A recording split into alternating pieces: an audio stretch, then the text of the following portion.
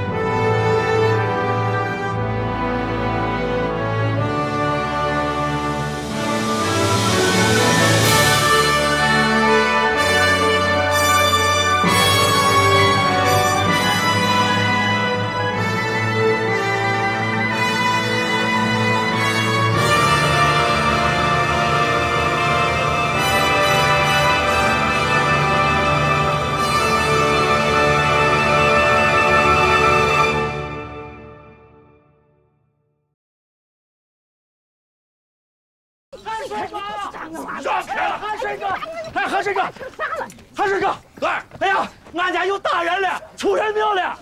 我完了，你来了！哎，走，四水哥，哎，走哪去？就让哥来，快，走哪去？家伙呢？快说来大人了！我，那咋了？快说来大人了！大家了，快！快！李老师，你以为白天有干部给你炒药，我就不敢动你的是吗？不就是彩礼吗？我退的还不行吗？退嘛！我们来的时候接亲队的钱，还有摆酒席的钱，我们全都还。你拿啥赔？你有钱没有啊？你哪有钱赔？而且今天吧，这钱我还不让你赔，我只要人。带走！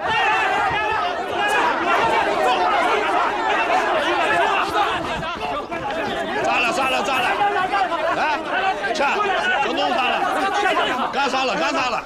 哎呀，咋回事嘛？干啥呀？不是都说好了吗？就是回头慢慢商量着办了吗？啊，咋个又来了？咋回事吧？现在是这样的，马主任，这个事情是我们两家的事情，对不对？我们来的目的很明确，只要谁能把钱给我们退了，我们马上就走。哎，钱不钱我不管了，不能在我村绑人了。对，这就是正确。哎，你们都钱我绑人了。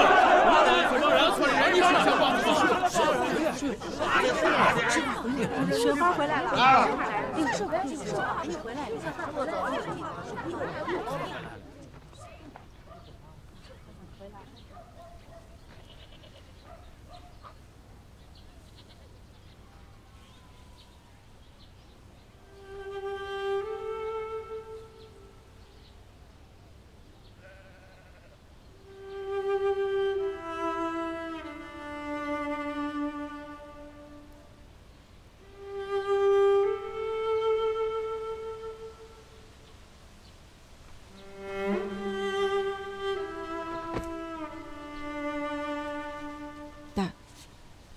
我听你的，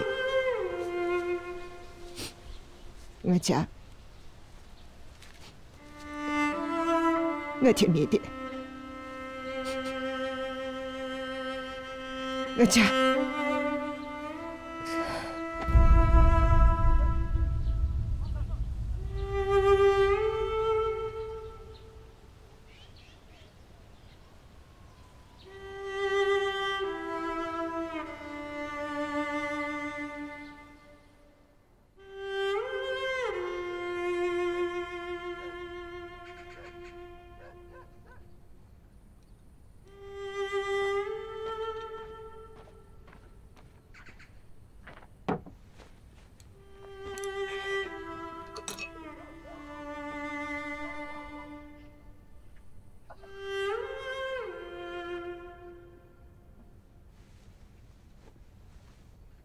饿了吧？来。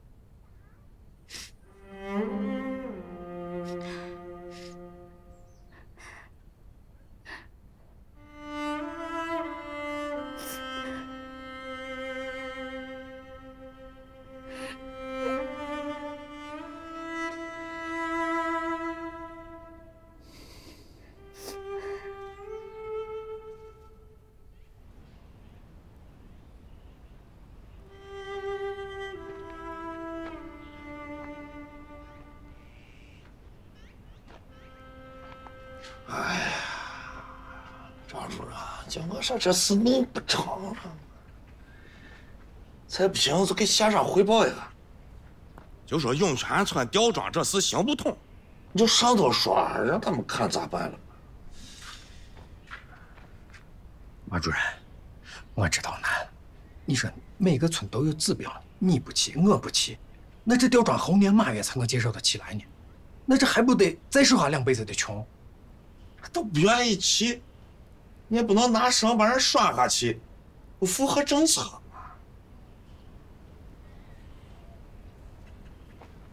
开村民大会。哎呀，这还开会，不能开。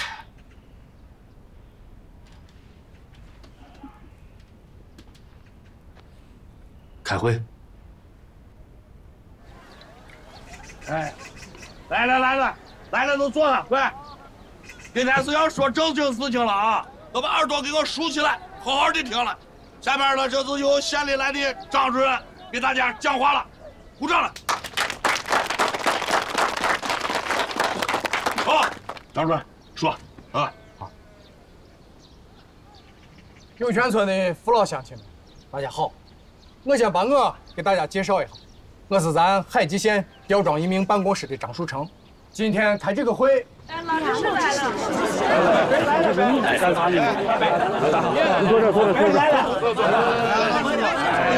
行，我坐这儿就行，让县里同志接着说，接着说，坐那上头，坐，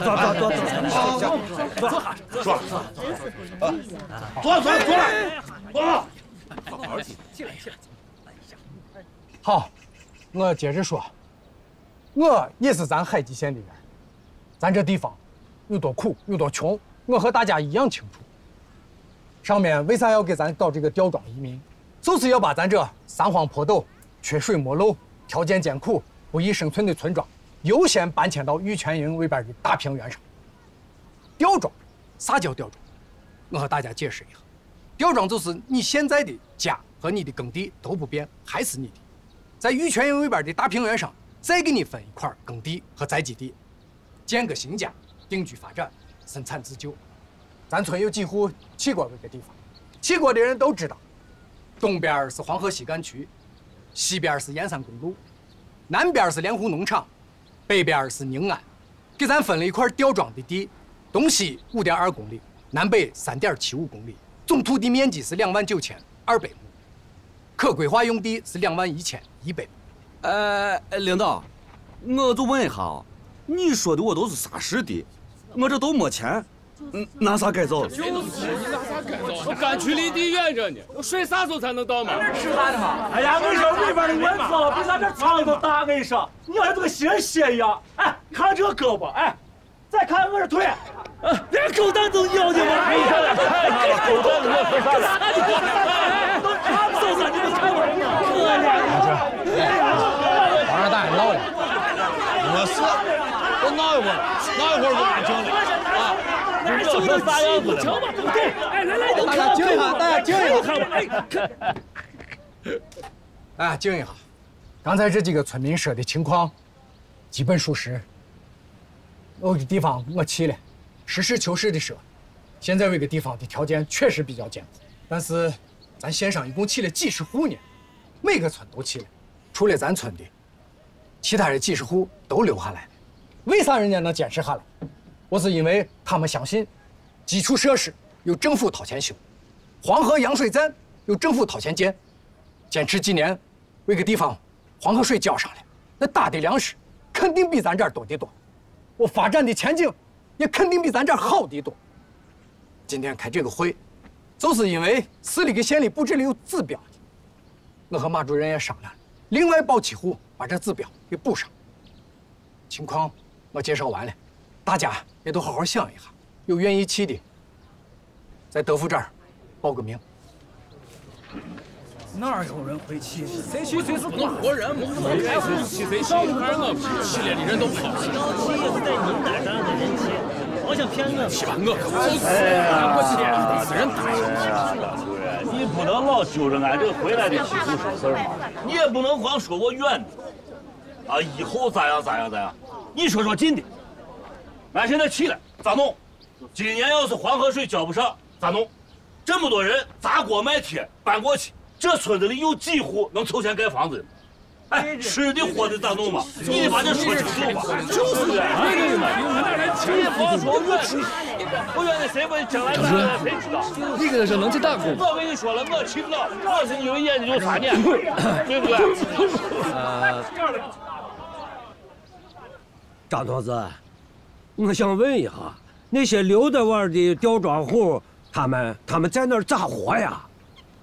老支书，我刚才也说了，是这样的，那个地方离国营农场不远，离周边的村镇还有银川市都不远，好多吊庄户都想好了，一边打工赚钱，一边收拾房子收拾地。县里也和当地的政府有过协商，对咱外出打工的人员会多多照顾的。哎呦，你看看，这不就行了吗？你听听，人要是有了出路，那还当啥逃兵呢？哎呀，你坐下去。哎，松手。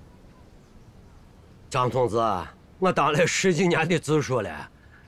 哎，我知道，在涌泉村穷，可是再穷，也不能把骨头穷没了，是吧？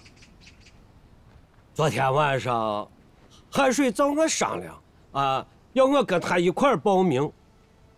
他说了，说我们2家要是不带这个头，就不可能完成咱村这7户指标，就拖了全县的后腿。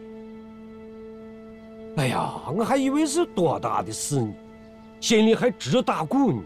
可刚才张同志这一说，这又能打工又能挣钱，这算啥苦嘛？有奔头那就不算苦，没奔头那他就真的苦。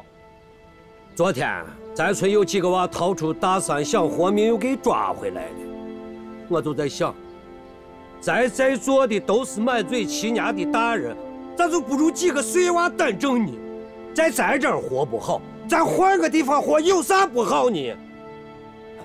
张同志，你放心，咱涌泉村不会给全县丢人，不会扯全县的后腿。我看今天这会咱就不开了。使者，你先把我跟海水2家给登记上，还有谁想去就续着往上写。要是没人了，就在原来这7户里头再抓阄，当时争着去，现在想法了，哪户盖不起，我跟海水商量好了，就把他今年的救济粮给扣了，发给那些顶替他去的人家，就这么定了。我咋没了？这老还咋没了？你可咋说啥了？你别说是这样，赶紧回去啊！这就到这儿啊！散会了，散会了。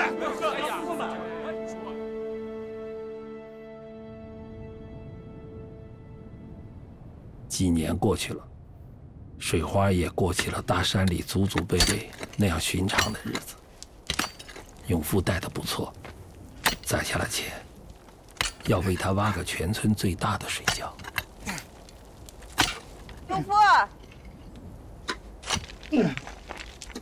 吃饭了。啊？上来吃饭了。啊。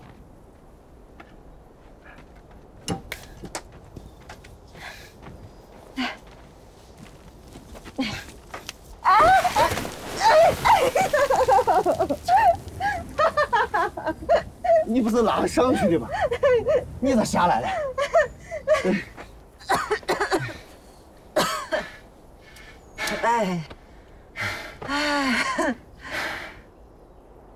累死我了。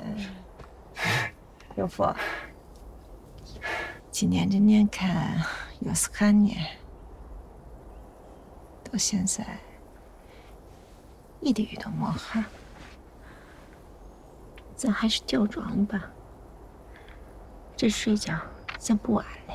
这睡觉是我答应你的，你等着，俺一定能给你挖个最大的。哎呀，走吃饭，饿了，走吃饭。有福，吃饭吧。吃饭吧，哎，走，吃饭吃饭。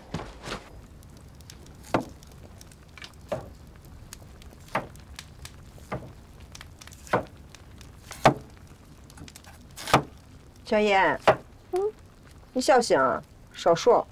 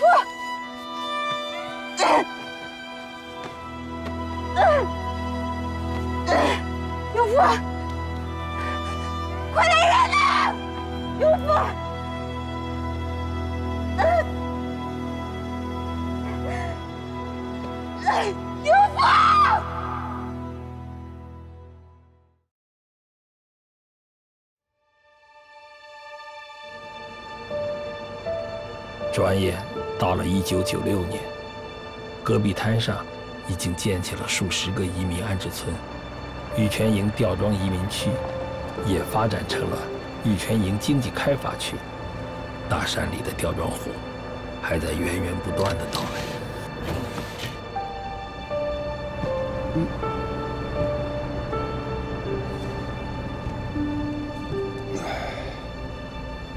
哎，累了吧？我抱会儿。没事，快到了吧？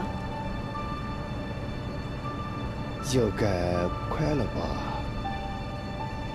大宝还说，这风吹沙子跑，地上不长草，骗鬼着呢。我看挺好的，又大又平，比涌泉松开阔多了。那个德宝有联系？啊，写信。啊，那他知道你来？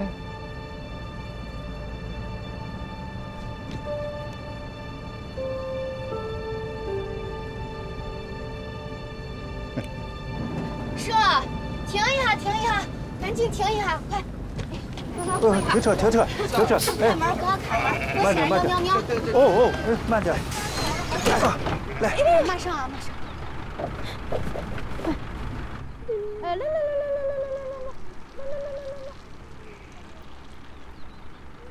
哎，好着呢啊，好。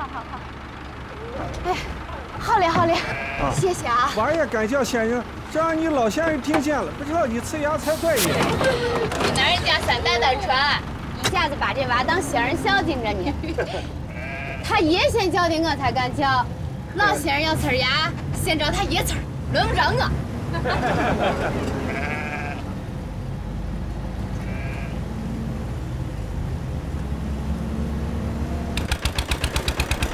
爸，哎，这儿好。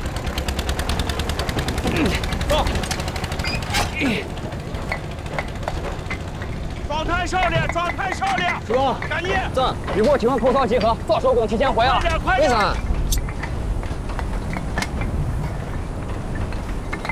小王，快点。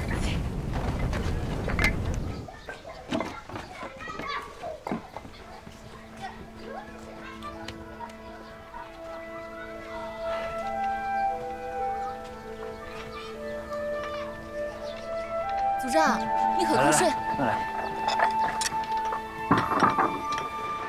其实你不用那么早就回来，婚假也没有休完。没关系，我得先把自己的工作做好。本来咱人手就不够，你一个人又忙不过来。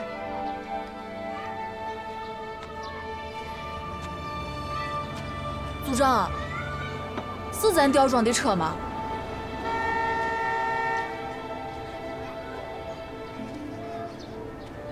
错不了。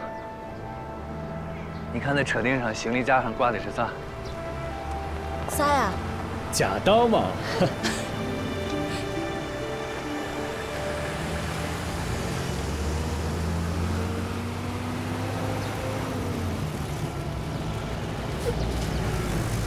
师傅，一路上辛苦了啊！不客气，不客气。你下来喝点水。好，好。辛苦了，师傅。来，慢一点，慢一点啊！注意安全。开发班的，专门来接大家，让你们把行李卸了，到大门口集合。这边。咱们要注意安全啊！走。德福。大门口集合。哎，好，走，这边走。白老师。你咋来了？哎呀，美苗，长这么大了，越长越漂亮了。自打咱凑小车了之后，我就被调到乡教办去帮忙，闲死我了。这不，我听说咱这新建个小学，我就跟先生毛遂自荐，他们就派俺回来了。也太好了，我们的校舍刚建好，就差老师了。但是呢，现在我们那条件特别差，跟咱从小学一样艰苦。我看挺好的，有社区有路，长家也长得绿油油的，这个没有德宝说的那么烂嘛。美苗，这以前是国营农场，条件当然好了。咱们村里这还有10几里地呢，车开不进去，路没通嘛。所以我们才专门来接你们。哦，我以为就是这呢。越来越好的。来，我们把行李先拿。好。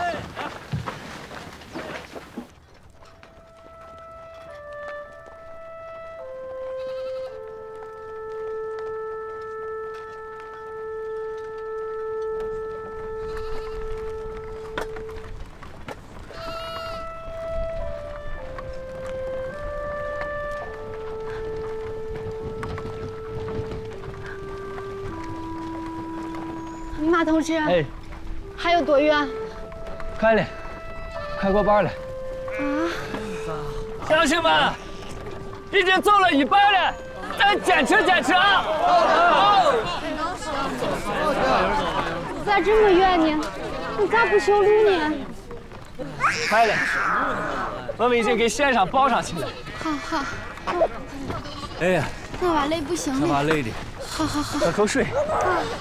喝口水。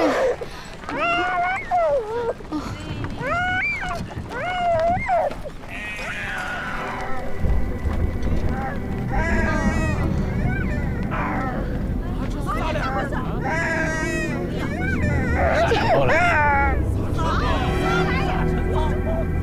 沙尘暴来了！快把车子排成一排，开车一排，快，后头去！来，东西放上去，快！开车一排，来，快！拿你前面盯着，你的车拉到后面去，到后面去。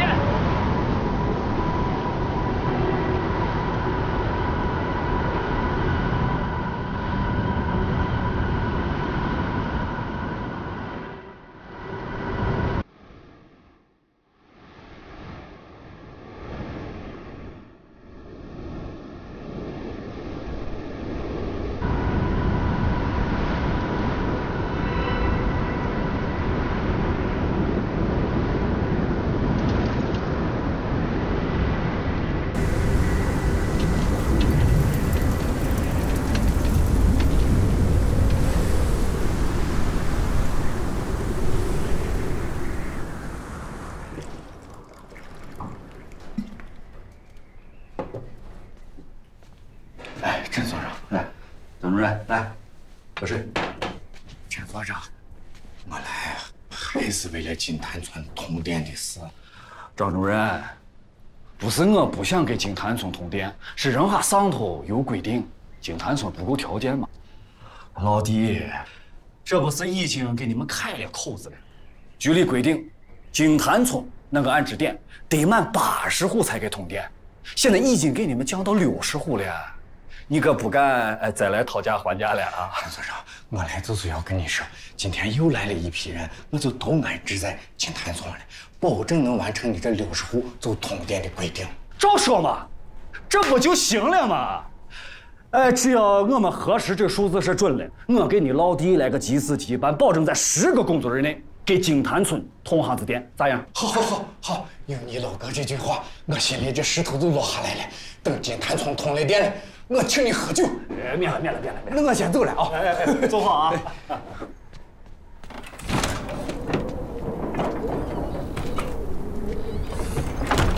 都快点，抓紧时间，快！我上去坐下。这样。都快点！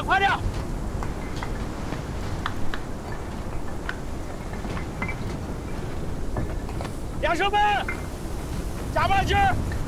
咱今天下午时突击一行，晚上加个班，明天可以交货了。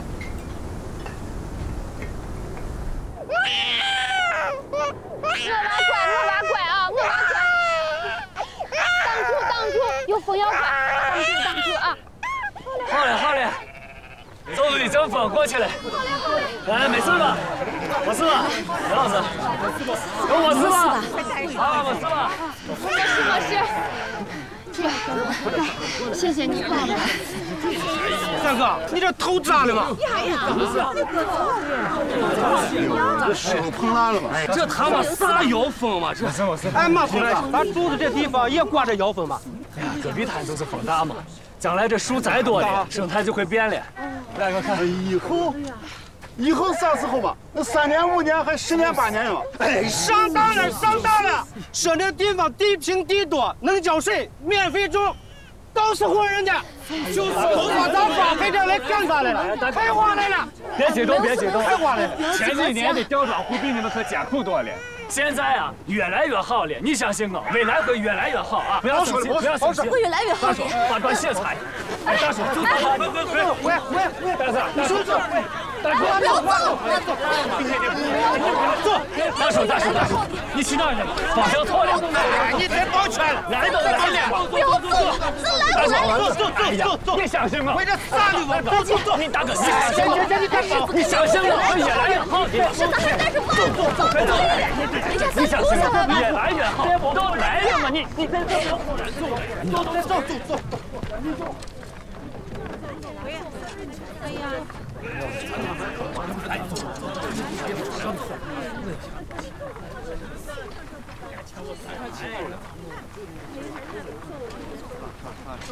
走。让他们走，没出息。走，我们继续走。走。没事，走，我们走。没有事了啊！大家继续走。回家嘞！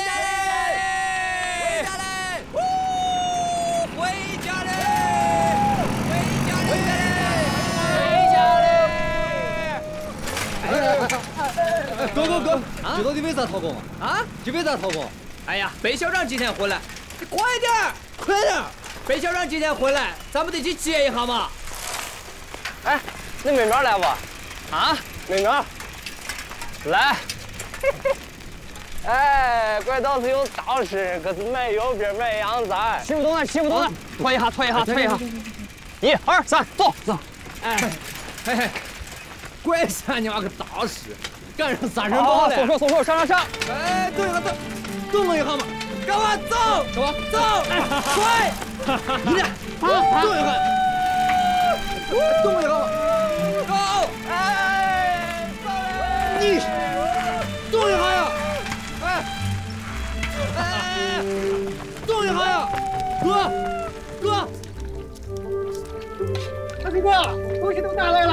啊！哎，你加院子啊！啊！哥，稀罕来多少人啊哎呀，我说的20多户了。哎，你有咱有全闯的吗？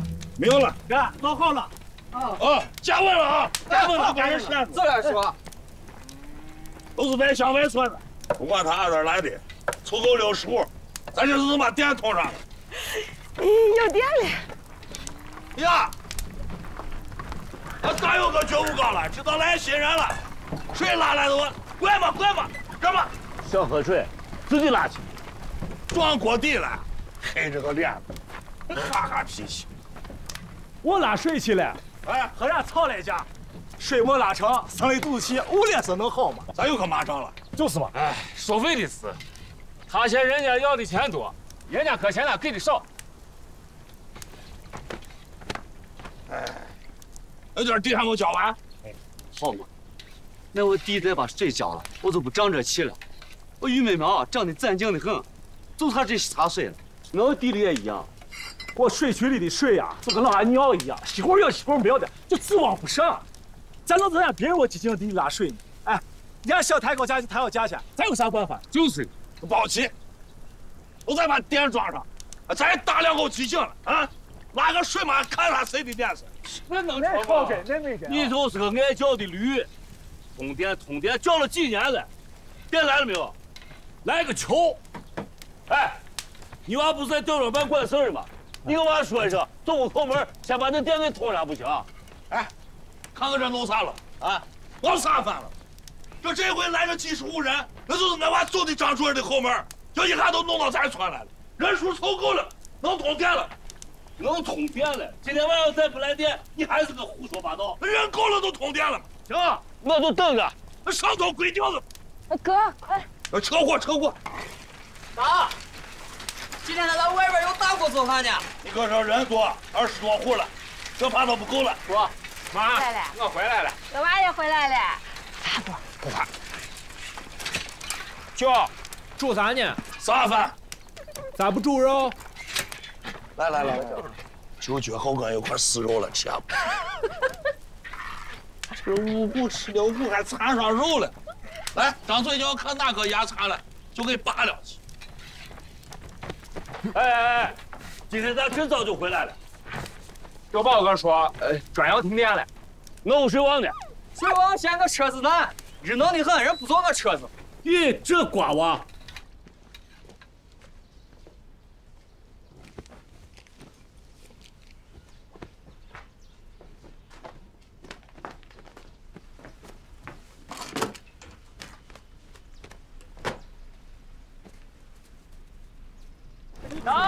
我怕死来了，啊，来了，人来了，哎呀，来，都出来迎一下了，村里新人来了，都出来迎一下了，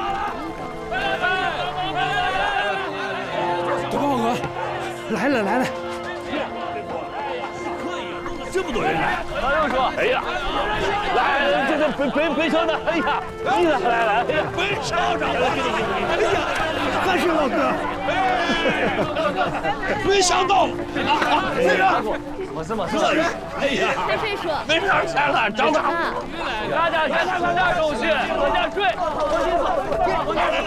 你看我说，接行李啊，别过来，吃点东西，喝点水，都先放这，先吃饭了啊，这吃饭。哎，都放了。哇，天整大，地整平，看得整远啊！哎，这地方挺好的。好啥呢？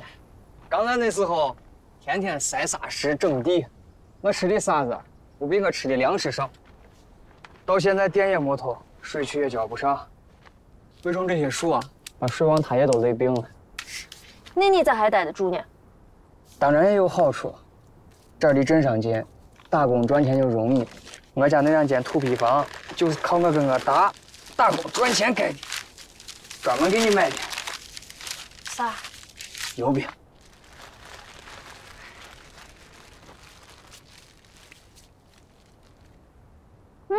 好吃。那天咱一到县城，现炸的更香。你也吃？我不吃，看你吃比我吃还香。瞧瞧，糊弄人的话都会说。你是不是学坏了？我每天睡醒了就去打工，打完工就回去睡觉。我想学坏都光时间。我明天跟你打工去。工地上没有女的呀？我去不就有了？太苦了，一天要干10个小时。好好，涌泉村不苦，挣不来钱呀，真吃不上油饼。那你不走了？嗯，我把调这当校长了，我能去哪？行，明天带你去。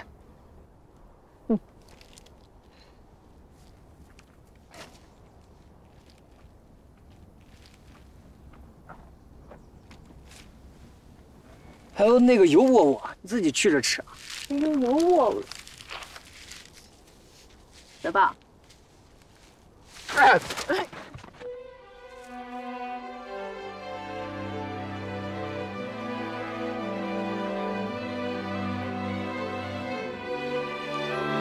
安谢。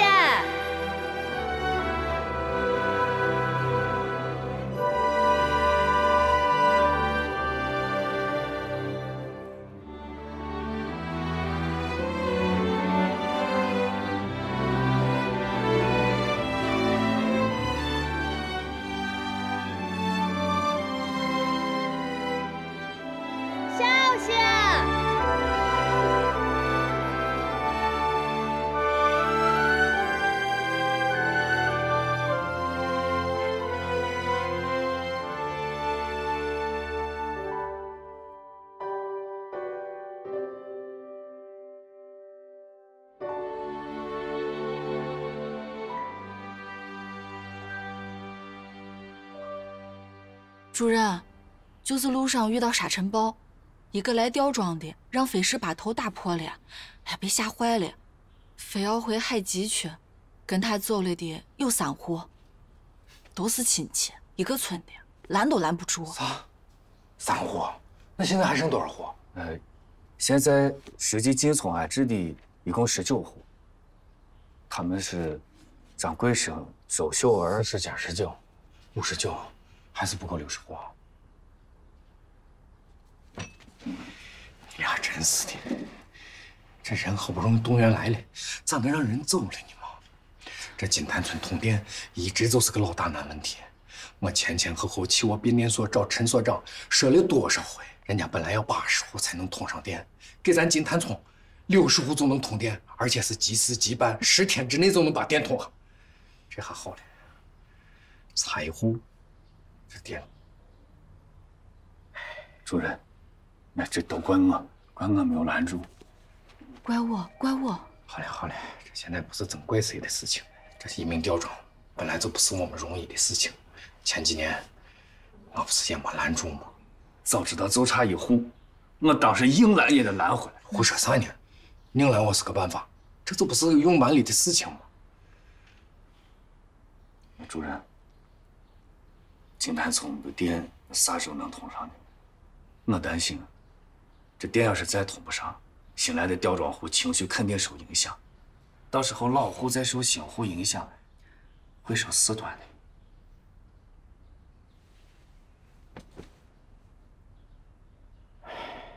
确实是个麻烦事情。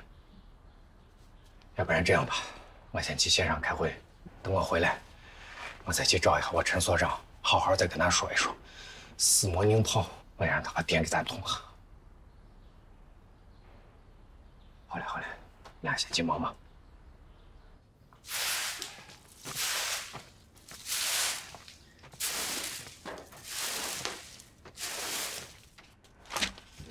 不够60户吗？就差1户。差1户咋了？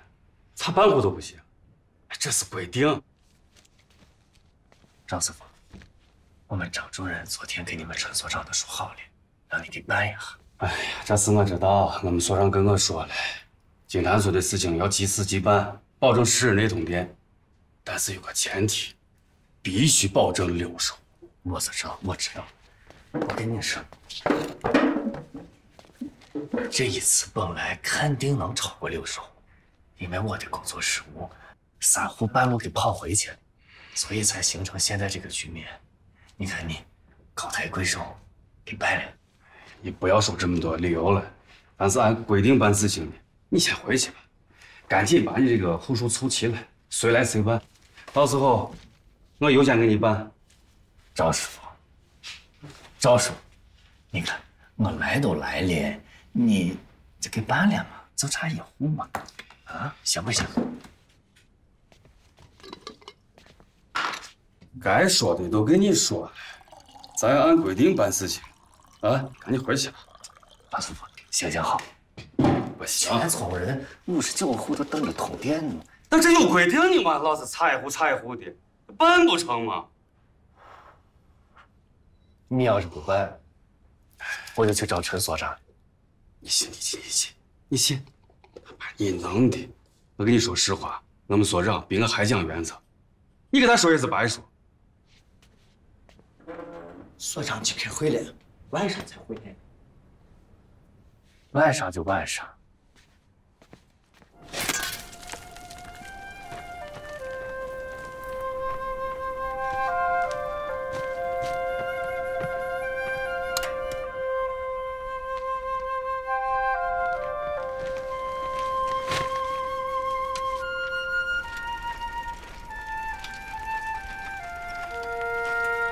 白老师，这木头，哎，那留着啊！哎，好，那和那车上的都留着。好，白老师，哎，师傅啊，好了嘛，我从变电所回来，我带你来看学校嘛。你这不要动，你不要动，我组织人帮你收拾。来，哎呀，我来。这麦苗啊，一早跟德宝、水旺他们去镇上打工去了，我闲着也闲着，我就找过来，先收拾收拾，让娃们早点开学呢嘛。哎，小楚啊，你说这学校建在这儿，那村子那么远，太偏了吧？我们当初定这个地方，主要是考虑到周边的几个移民安置村的地点离这里都距离差不多，这样娃娃们上学就比较集中。哦，你这么说我就理解了。我来。组长，哪里？组长，一个叫秀的吊装户，他娃突发高烧，上吐下泻的，秀都急哭了。咱这儿没有医院，我也不知道哪儿有大夫，咋办呀？跟我去找我打。好，白老师，我去看一下。哎，好。